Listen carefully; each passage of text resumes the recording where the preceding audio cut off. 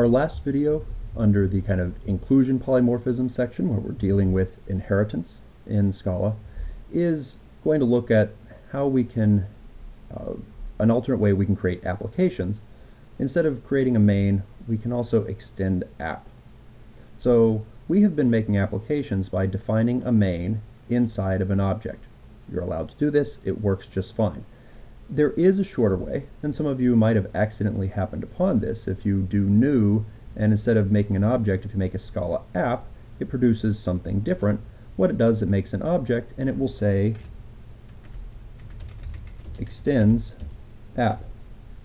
And if you do that, now note that it doesn't like this main because you're overriding it, because app has a main inside of it. If we do that,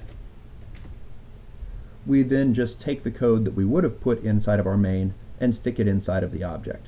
This is actually kind of the standard way of making normal applications inside of Scala, is to just create an object and have it extend app.